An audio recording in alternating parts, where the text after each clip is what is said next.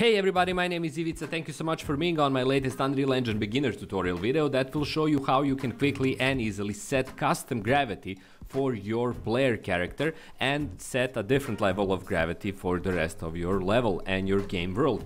This is really basic and an easy thing to do. However, for some reason there is a lot of confusion and unclarity on the same topic, and I will try to address that and provide you with a kind of simple and straightforward solution to the same process. Before I get into that, if you'd like to support my channel, my work, please consider subscribing to this YouTube channel or becoming my Patreon supporter. Links are in the description below. There is also a bunch of other ways how you can support me as well, but these are the easiest and most lucrative in that order, at least for me. Now, setting the custom gravity thingy. First of all, we're going to try out this world. As you can see, it's a regular world where gravity works on a kind of regular basis and it's set to a expected value. First of all, let's change that. And here in the world setting on your right side, let's search for gravity. And here we get override global gravity, and we can set the value of global gravity Z to, let's say, 20. And we can close this, we can save, and we can try it out now. Here we are in the world, everything is starting to levitate. If I shoot it, it goes all the way. If I jump, I also begin to levitate as well. If I double jump, the same happens, and we are all floating. Unlike the kids in the It novel, if anyone read that novel or watched the Stephen King adaptation. Anyway, so let's change that so that the objects and everything else remains generally in the same kind of gravitational environment, but our character is basically more or less normally moving. To do that, we need to go to the first person character and edit first person character option.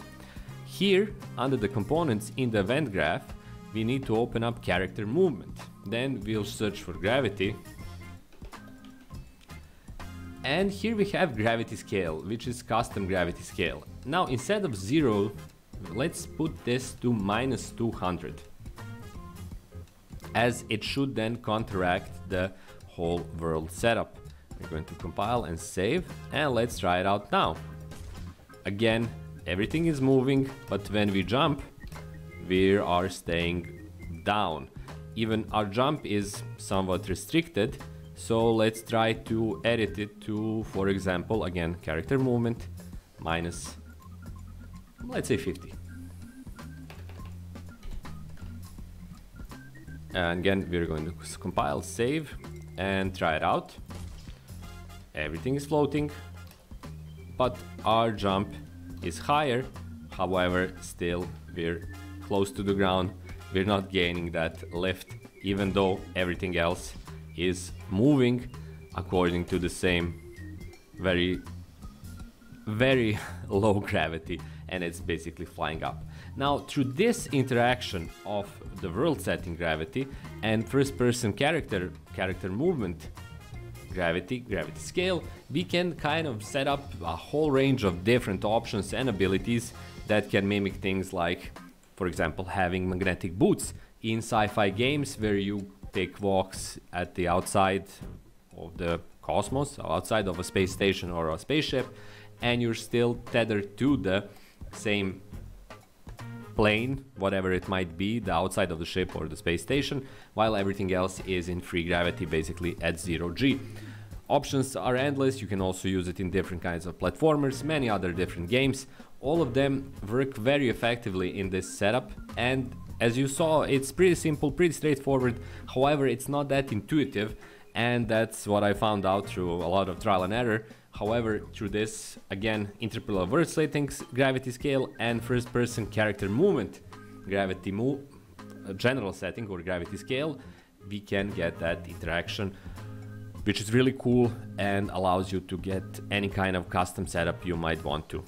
So that's it. Thanks so much for watching. This was my short Unreal Engine beginner tutorial video. Hopefully you found it useful. If you did, please again consider subscribing to my channel and supporting me on Patreon.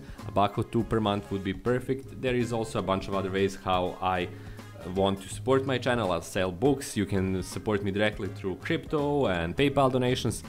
But of course the most money bringing option for me is for you to subscribe to my Patreon channel, Patreon page.